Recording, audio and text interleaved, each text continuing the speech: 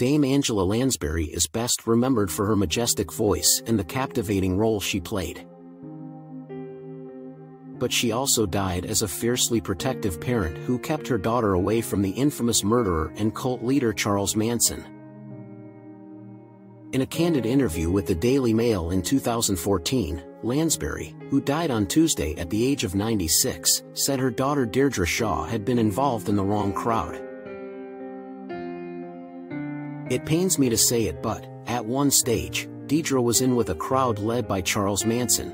She was one of many youngsters who knew him, and they were fascinated. He was an extraordinary character, charismatic in many ways, no question about it." Lansbury revealed that her daughter and son Anthony had experimented with drugs. Members of the Manson family recall a cult leader gathering at the shocking DOC 50 years later. "I felt accepted.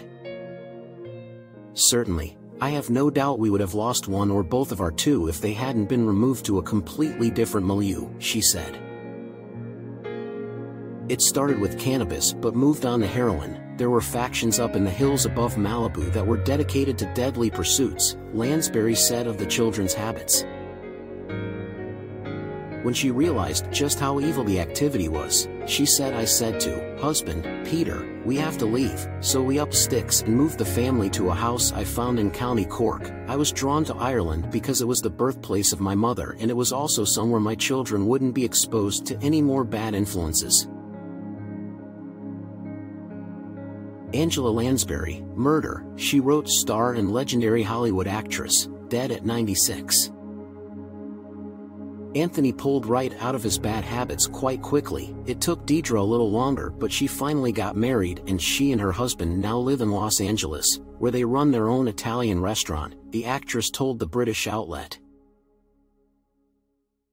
Lansbury said, "It fills me with dread, when considering what would have happened to her children had they not started moving to Ireland. Peter and I had no idea what had been going on, but then we had no experience of drugs. We didn't know the significance of finding a pipe in a drawer, why would we? And when we did, we didn't know how to help them, nor were there any experts back then who could offer advice to the parents of kids from good families who were using, and sometimes overdosing on, drugs. It was like an epidemic." The children of Lansbury wrote in a statement on Tuesday that, in addition to her 3 children, Anthony, Deirdre and David, she is survived by 3 grandchildren, Peter, Catherine and Ian, plus 5 great-grandchildren and her brother, producer Edgar Lansbury. A private funeral will be held on a fixed date.